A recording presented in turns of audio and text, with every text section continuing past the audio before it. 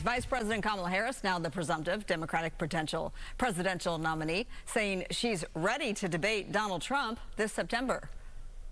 But I'm ready, and I think the voters deserve to see the split screen that exists in this race on a debate stage, and so I'm ready. Let's go. So Donald Trump's campaign just putting out a statement within the last few minutes saying that they are not going to agree to a debate until Harris is officially named as nominee, because they've already changed the nominee once, and they're suspicious of why Barack Obama hasn't endorsed Harris yet. So until there's an official nominee, they're not agreeing to any debates. Meanwhile, all this as Harris is releasing her first campaign ad targeting the former president. There are some people who think we should be a country of chaos, of fear, of hate. But us, we choose something different. We choose freedom.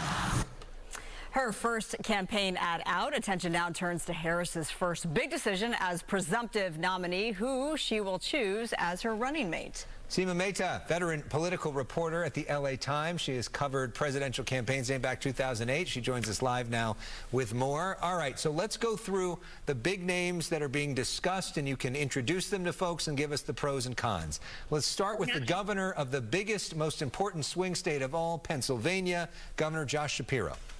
Right, Josh Shapiro, I mean, I think he's really well regarded in the Democratic Party, and he is viewed as a skilled orator. And Pennsylvania is so important for Democrats having any chance of winning the White House in November.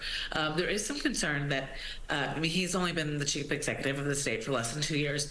And then in addition, he's Jewish. And there's concerns about, with the conflict between Israel and Hamas, how that will play with certain voters in Michigan in particular, but also like progressive voters across the country. And it's like, I'm kind of shocked that we're having this conversation in 2024, but we are. Yeah, and it's worth noting that she is married to Doug Emhoff, who is Jewish as well. Okay, and so attorney. Right, Governor. What about an astronaut? Arizona Senator Mark Kelly. Mark Kelly's a really interesting guy. I mean, Arizona used to be sort of purple. It's gotten a little bit more red lately. And the calculus, candidates use to pick their running mates, it's usually like, can you cover up some weaknesses in my resume? Barack Obama chose Joe Biden because Joe Biden had a lot of foreign policy experience. But right now we're in a different stage, a different campaign, an unprecedented campaign, and unlike anything we've seen before. So Mark Kelly, he's viewed as, he's charismatic. He has won in Arizona, and he has appealed to moderate voters.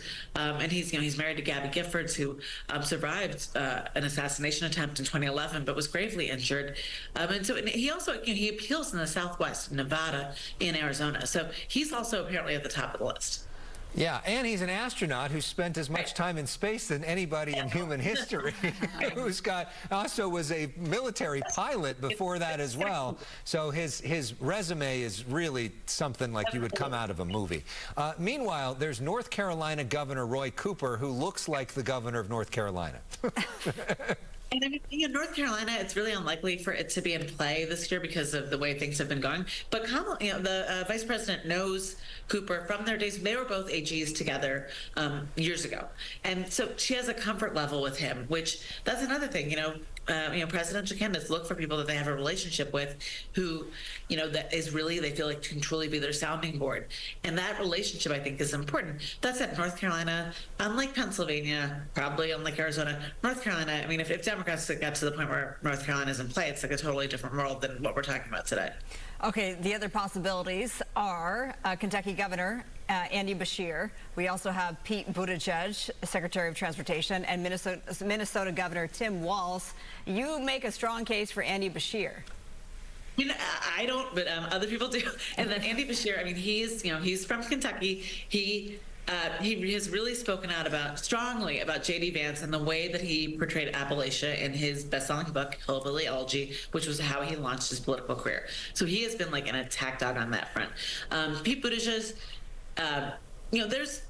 there's a lot of concern among Democrats. The conventional wisdom is that Kamala Harris, as a woman of color in a country that has never elected a woman, nor has it elected a woman of color, that she's really likely to pick a straight white male as her running mate.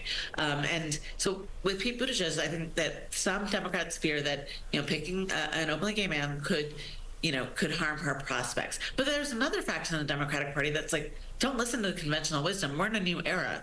You know, pick a woman, pick a person of color, pick somebody who represents a huge portion of America that has not, you know, typically been represented at those levels. So, I mean, she has an interesting, it's going to be really interesting to see who she chooses. And the question is, the people that would think that way in terms of, I'm not going to vote for an openly gay man, but I am going to vote for the black woman, probably aren't voting for the black woman to begin with. I mean, it's not the calculus in 2008 when Barack Obama chose Joe Biden was that the idea that having an older man, an older white man who had been in federal office for decades and who had that foreign policy experience, that really helps him and with some of these voters who might otherwise have questions. Yeah, so, I mean, I don't think, you know, I mean, elections have gotten so crazy. It'll be interesting to see who she picks. But I mean, I think that this is like, it's not checkers, it's chess. Yeah, and we're going to have a pick before August 7th because there's going to be a virtual roll call. So this pick is coming in the next few weeks. Seema Mehta, thank you so much.